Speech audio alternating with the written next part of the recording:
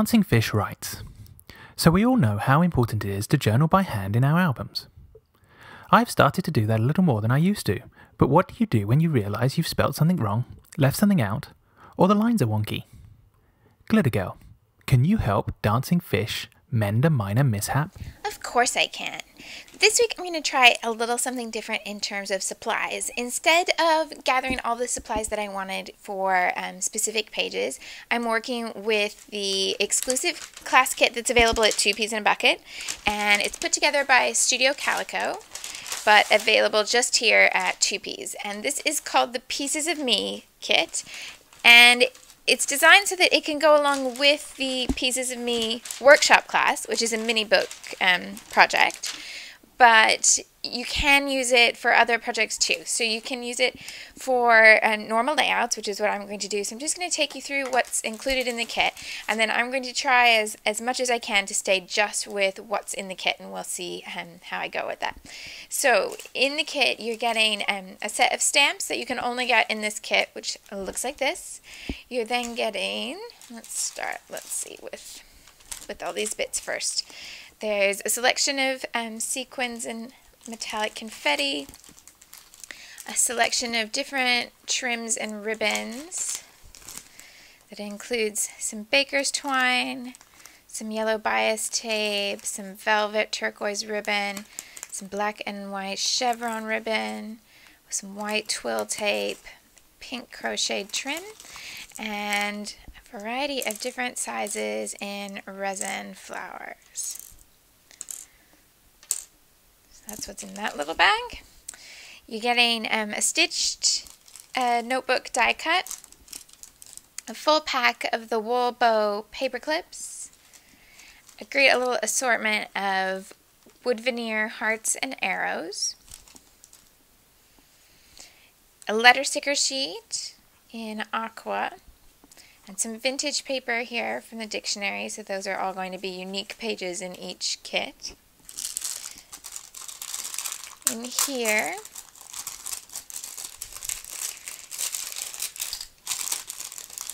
you're getting some hardware in this one. So this is, come out, okay. 2 binder rings for making the mini book, but of course if you want to use this for layouts, just save this for something else, no problem. And some badges, a little heart and a definition, and some brads.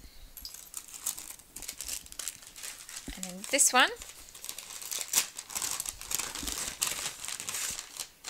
lots and lots of labels in different kinds and little pockets,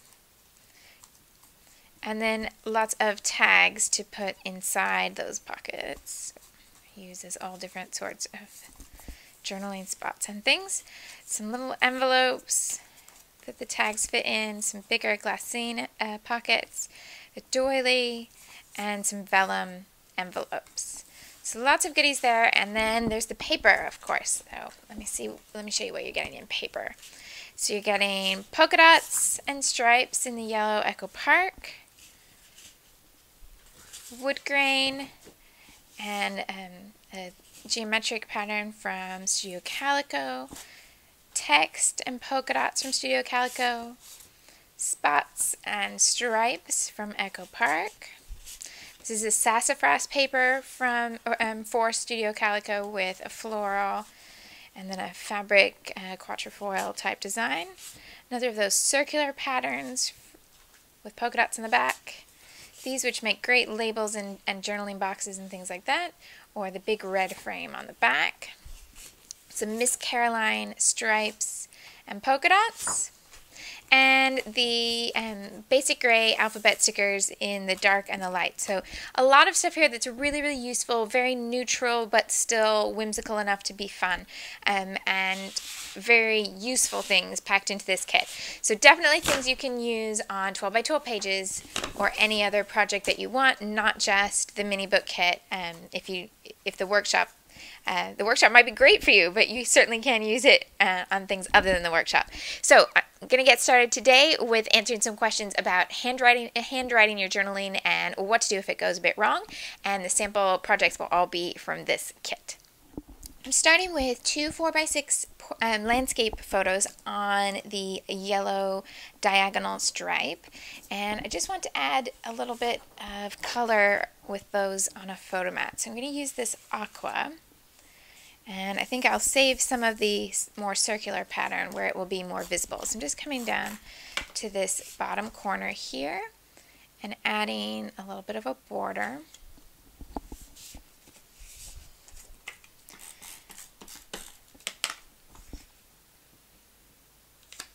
Go, and then I can just trim around that to get it the right size, and that's going to be the main element of my page, which then allows me plenty of room for journaling, which is what we want to talk about, and a title and some embellishment. Starting with this on the side of the layout, because the photos are kind of angling this way if you follow the eye line from the picture or the movement from the photo. But I didn't want to put it right at the edge because I wanted to have the freedom to add something here.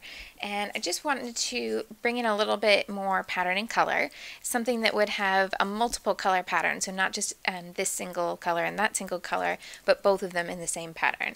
This also brings in a little bit of green that I can work with the embellishment then. And this is just the back of that same pattern paper that I used for the mat.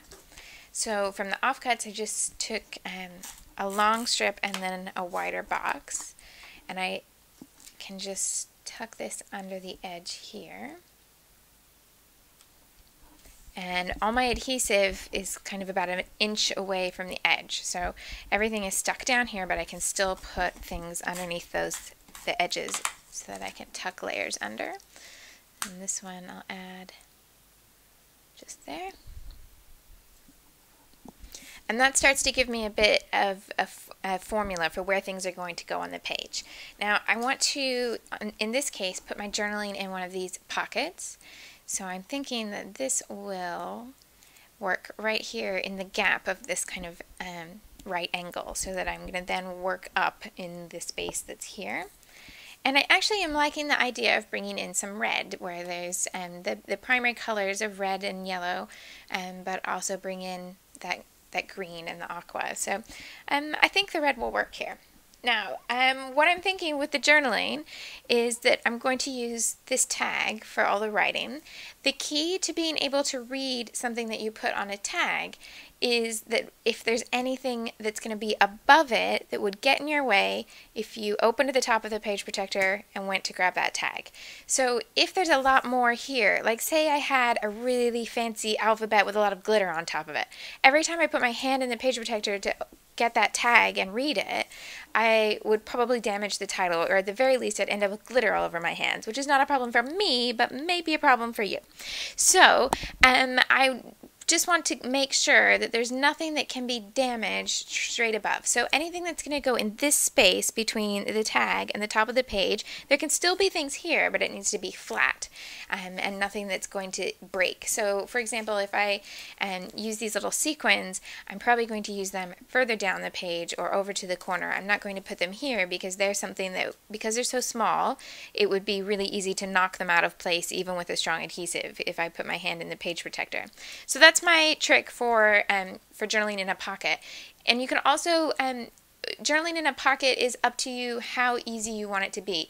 If you think that this is writing that you don't want everyone to see and you only want people who really make an effort, then hide it away further on the page. Tuck it underneath something so that it's less obvious, it's harder work, you'd have to take the whole page out of the page protector, things like that. But if it's something that I'm quite happy for you to read, then I'll make it easy for you to just grab it out of the top of the page protector.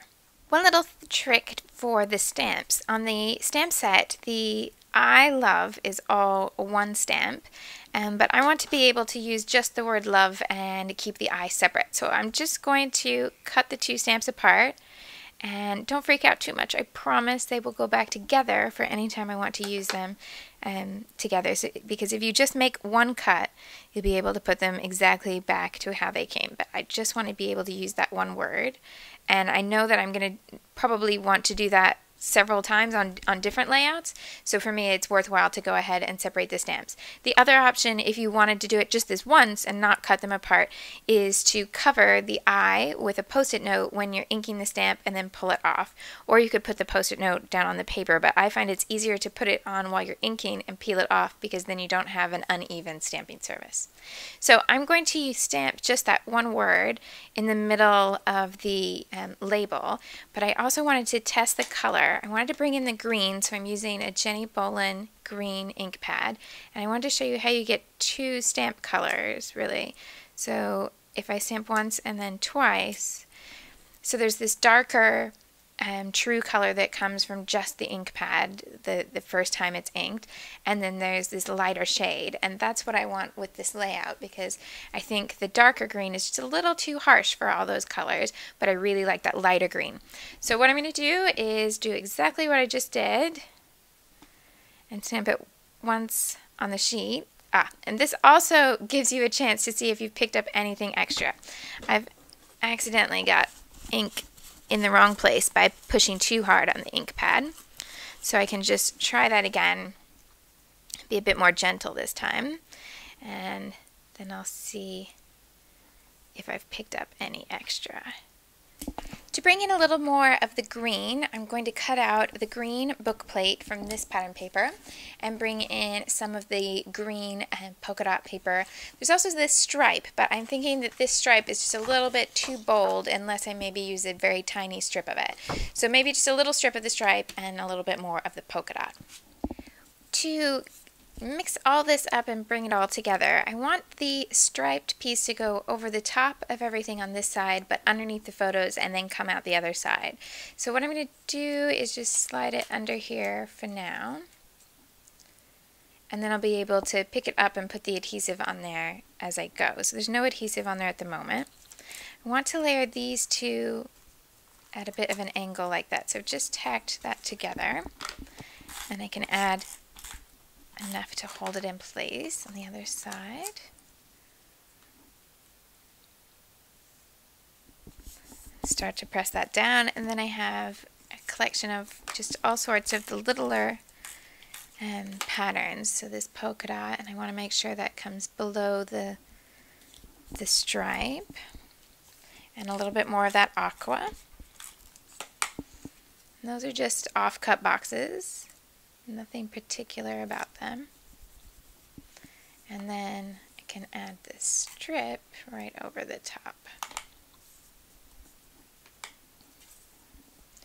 And then I'll add in this sticker, and I'm going to attach that with some foam dots so that I have a bit more dimension there. By putting the label here, I've ended up with two instances of red amongst all the other yellow, green, and aqua. So I want to pull in a third little instance of red to make this all come together. So I'm just going to go right near and create this little triangle here rather than going all the way across the photo like I normally do. So I've pulled out some other red elements from the kit, and I'm thinking what I'll do is add that little badge on top of the bag, and this paper clip on the tag itself, attaching it to the bag. Or if I decide that becomes too much of a fuss or it makes it hard to read or anything like that, I could just put the paper clip on the bag itself and not attach it to the tag.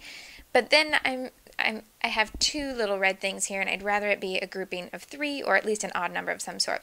So I've pulled out one of the one of the wood veneer hearts, but I would like it to be red as well. So I'm just going to use a red ink pad, and probably not put it on top of the layout just in case I get ink everywhere. And just run it over the top of the ink pad so that now I have a lovely red toned heart to attach to my layout there. So then I end up with that nice little grouping of threes in two ways. So I have three spaces with red, but also in this one I have three separate red elements that work together as a group. at this point, I have the title and most of the basic page layout. So I have some embellishment and pattern paper going on, and I've got a place for my journaling. My photos are there.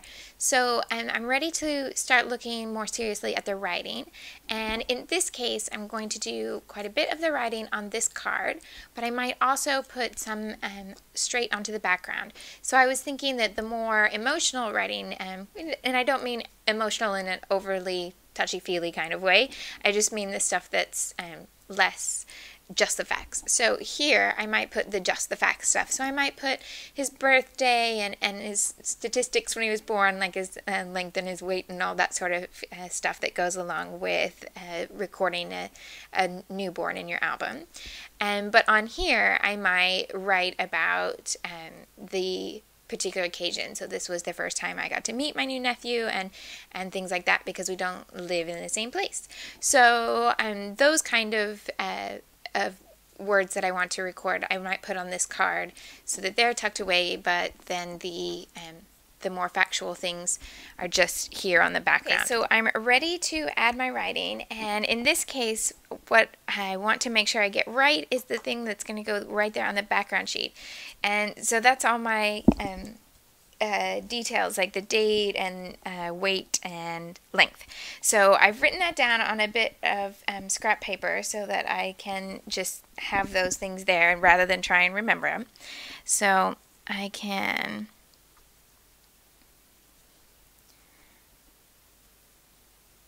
write it straight onto the background.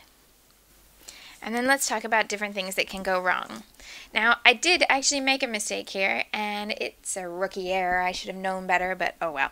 What happens is sometimes the first time you put the pen to the paper, it doesn't quite come out normal. You just have a tiny little bit of dryness at the end of the pen, and then your ink starts going. So in this case, I had to start the letter L over again, and that means I have two tails to my letter L. In this case, I'm just going to leave it. And in fact, I could come back in here, and obviously I am now, and come back in here and just make it a fancier letter.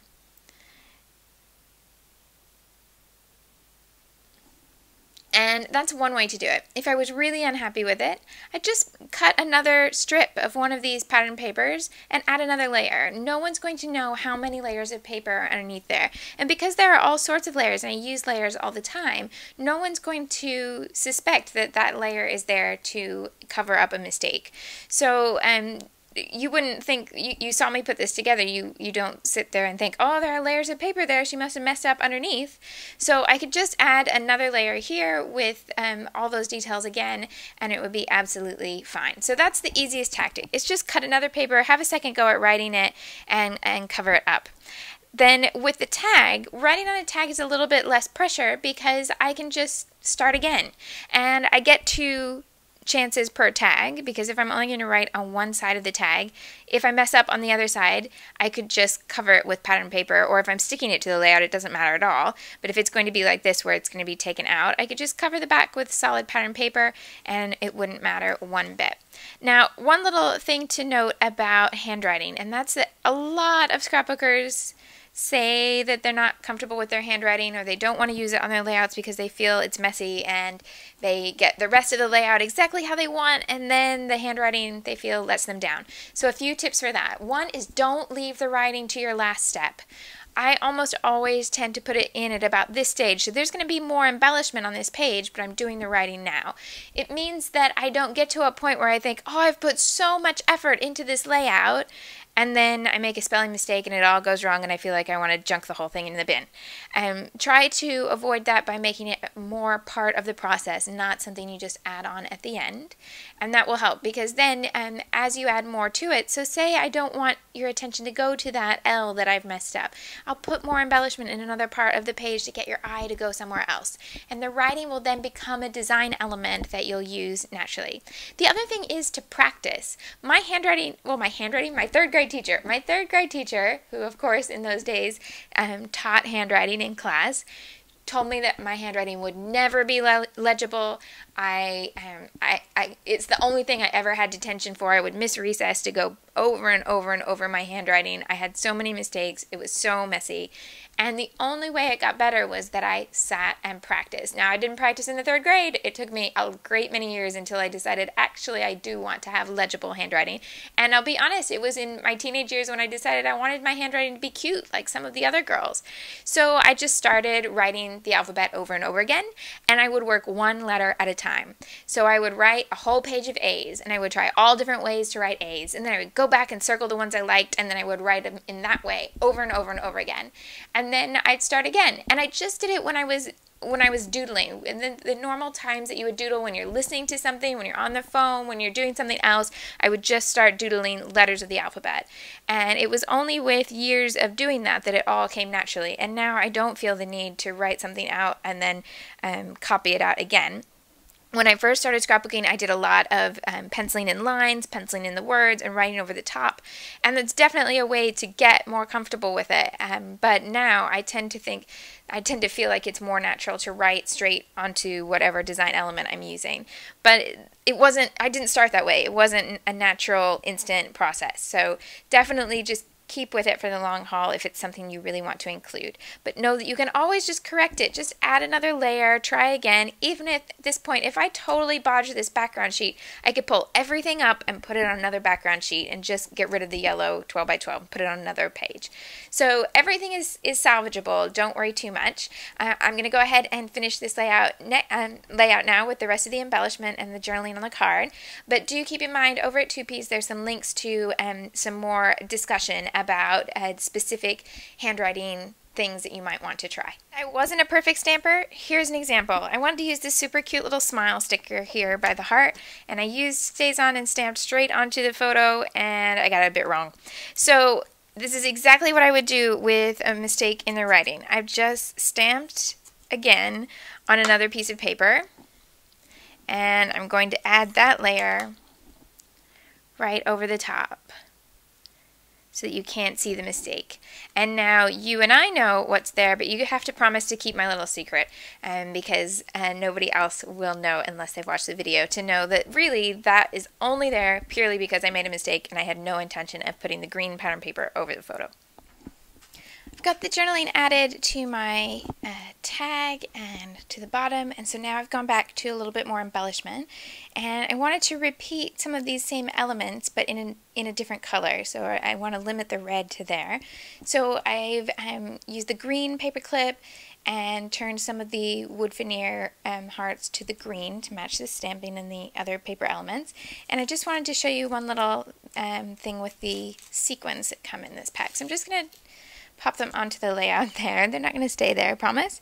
And I'm just going to use a tiny little bit of liquid adhesive. So this is Glossy Accents, but you can use anything that is a liquid adhesive that you can get a really small amount.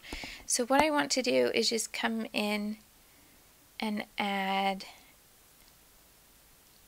a few little dots.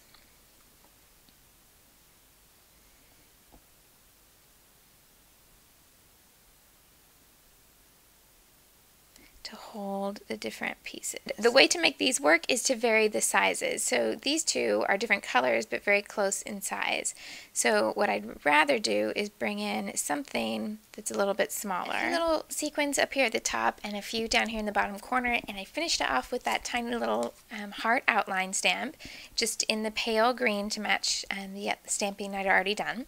And that gives me something that goes on the diagonal across the photos and it connects everything together. And that's my page completed for this week. But I still have lots left in this kit, so there'll definitely be more pages to come from that kit. And I do believe that mild-mannered scrapbooker Shamel Lane might be posting some things with that later on this week.